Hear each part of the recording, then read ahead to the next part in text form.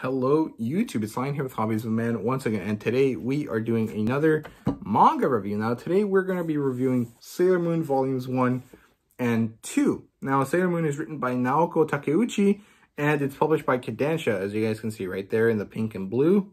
And the demographic here is shoujo. Now the genres here are fantasy and magical girl. I guess you could say it's urban fantasy. And because it's a magical girl story, it is equivalent to a battle shonen, but it's not exactly, it's not a 1-to-1 ratio. It's very like similar, but it's not exactly the same type of story.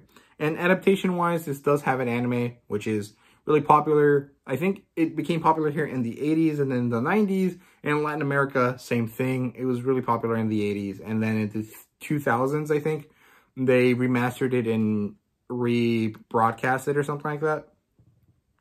And the premise here is basically that this girl here, Usagi something, I can't remember her last name, finds this cat with this like moon thing on his forehead, and she gets granted superpowers. She is the pretty guardian, or the sailor guardian of justice and love or something like that. And she has the powers of the moon, whatever that means. And then from there, it evolves into a kind of like gather the crew storyline. And then from there into the kind of like first big climactic battle against the dark and crouching evil that these girls have to defend us against. Overall, I did enjoy reading this book, and I never felt that the book was boring or bad in any way, but I do have some complaints or critiques, and I think that they just stem from two different things. One, the fact that I'm not nostalgic for this series. I didn't watch the anime, and maybe the anime is better than the manga. I'm not really sure, but I'm not nostalgic for it. So this is very much like my first introduction to the story, and I realize that there's a lot of hype, which is reason 2. And the fact that there's so much hype means that I was going with the idea that this was going to be an amazing, super awesome story, and it just didn't feel like that. This is a very like above average story, but it's not in any way the most amazing thing ever, right? And a lot of people do make it seem like that just because it is so popular and it means so much to so many people's, youth.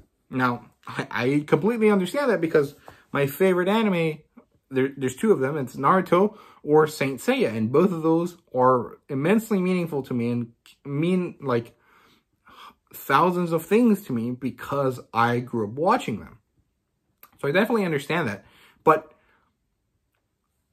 I don't know, it just felt like there were some issues here, or there was stuff that was bad, or maybe not bad, but that wasn't that great, that kind of dimmed the enjoyment that I had for the series. So we're gonna, take a little bit of a deeper dive into that now that we're gonna actually start the review. So let's just jump into it here. The plot line is okay. Actually, I would say it's good. I do enjoy the whole like running around town trying to collect all of the other guardians. I did enjoy that. I thought it was really fun. And I enjoy how each guardian is a different personality. Of course, they're not really personalities as much as they are archetypes, which is okay, cool. Very similar to Power Rangers. There's like the quirky one, the leader, and then the smart one, and then like the other two, whatever they may be. I didn't mind that. I thought it was fun. It was enjoyable. Really good read. There was also these kind of like interesting Monster of the Week setup where each chapter was dealing with a different bad guy. And these bad guys were actually beat really easily, and that was kind of like where my first problem was. It's that every battle was literally won because Usagi got a power-up, or like a new suit or a new tool that she won from a game machine. That's actually a very interesting concept. Like, okay, we're going to use this game machine to explain what the background is, but it was really boring in the sense that like none of the fights actually meant anything. Like, to give you an example, in a fight in Black Clover, every fight Asta has is a fight for his ideology and for his right to live, right? For his right to be part of the Magic Knights.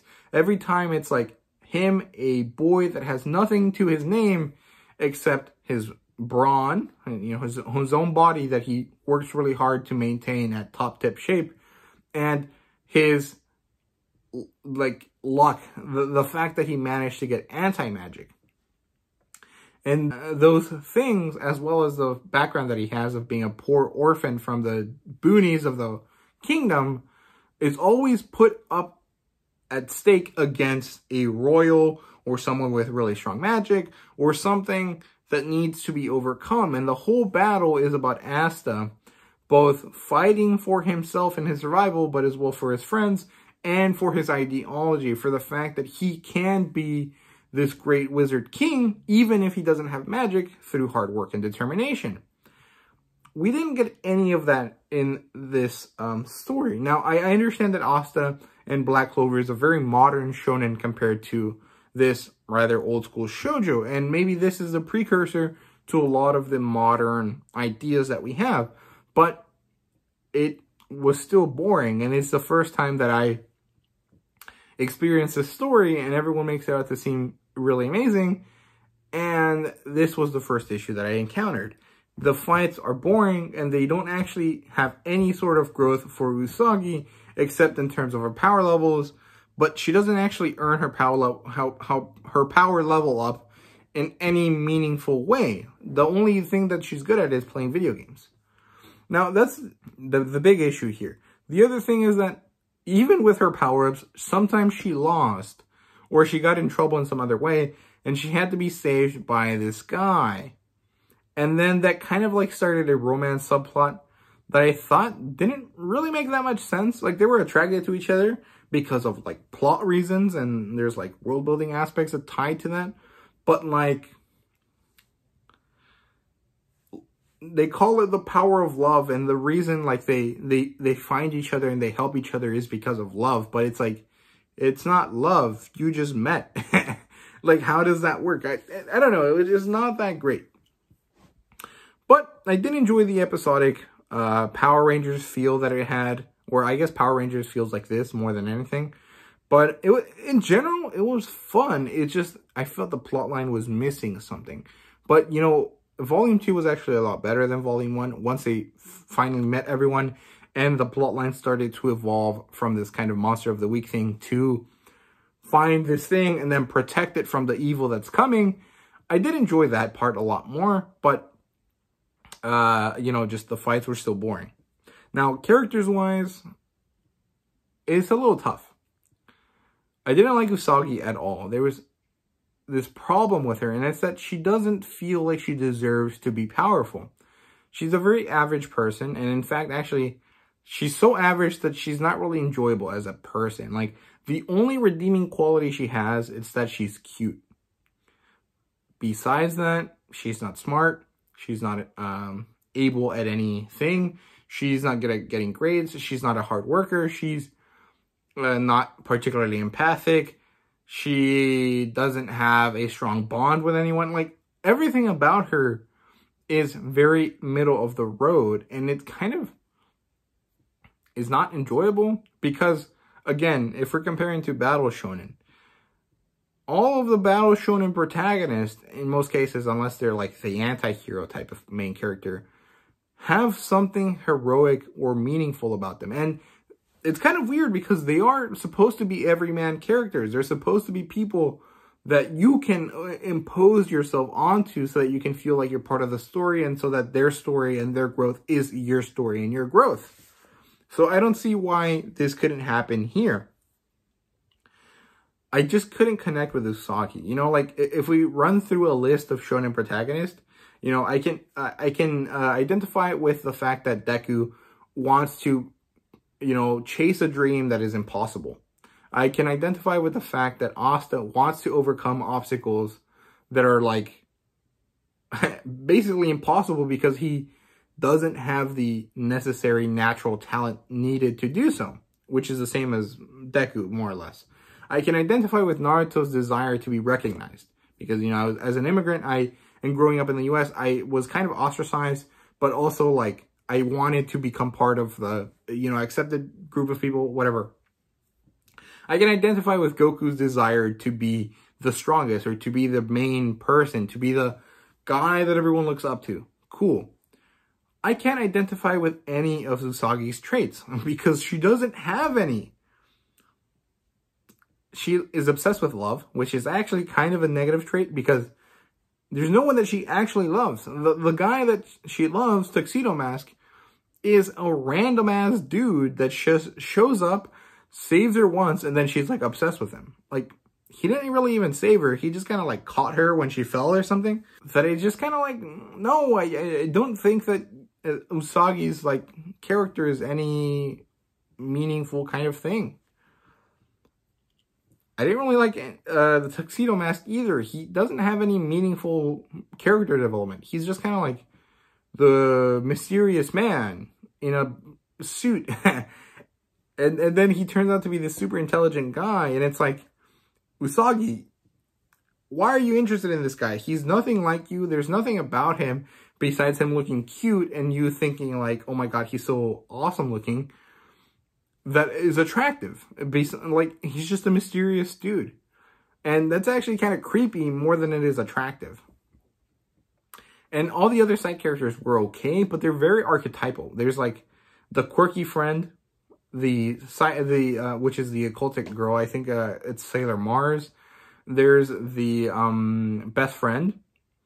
And then there's the really powerful girl that is like really confused, which is Sailor Jupiter. And then, who else is there? Oh, and then the smart girl.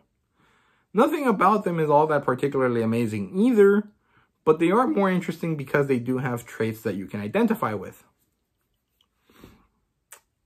The bad guys are all mustache-twirling villains, although there is a certain element of like, oh my god, why are they evil? What the heck's going on? Who is in charge? Who's the bad guy? Who isn't the bad guy? Who's kind of getting controlled by the other people? That was okay. I did enjoy that. But in general, the characters here were just kind of mildly weak. They weren't particularly meaningful. I didn't connect with any of them. And, you know, it wasn't bad. Like, I know there's something that's going to be good later on. It's just like, it's going to take me a little bit to get there. And I'm okay with that. I knew that I was not probably going to like all of this stuff really off the bat. But I just wish that there was a better beginning here in terms of characters. Story-wise, it was okay. Character-wise, it was not that good. World-building-wise, which is probably the best part here, it was actually pretty interesting. I did enjoy it. It's not amazing by any means, but it is really cool. And I really like the whole Moon Empire, Darkness Empire, Earth Empire thing that was going on. And that kind of whole like star-crossed lovers thing. I really enjoy that. That kind of whole like Romeo and Juliet. They shouldn't be together, but they still love each other. And so they are going to try to do whatever they can, even if it means tragedy, because although it is, if you sit down and think about it, immensely selfish, because you're basically, in the case of Sailor Moon, you're dooming 2 full planets to death by being in love. It's something that, like, is romantic, and it's kind of like, oh my god, you're so in love that all of that doesn't matter. I mean, it is kind of crazy, but it is, you know, interesting. And also kind of like that there's so many questions about the powers. Like, where do they get these powers? How does it actually work? Like, is it like in Saint Seiya, where the energy from the stars reaches them because they're connected to that planet or star in some way? Or is it just like, they just call themselves that and then just like associate with a planet even though there's nothing about it that's connected? Or how does it really work?